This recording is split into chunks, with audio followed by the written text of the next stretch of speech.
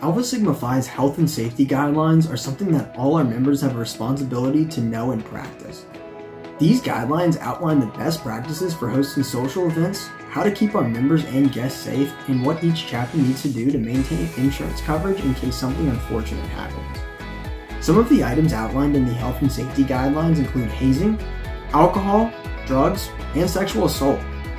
The chapter should be knowledgeable about the guidelines and have plans in place to follow the guidelines at all events. The more precautions a chapter can take beforehand, the more likely they are to be incident-free during the event.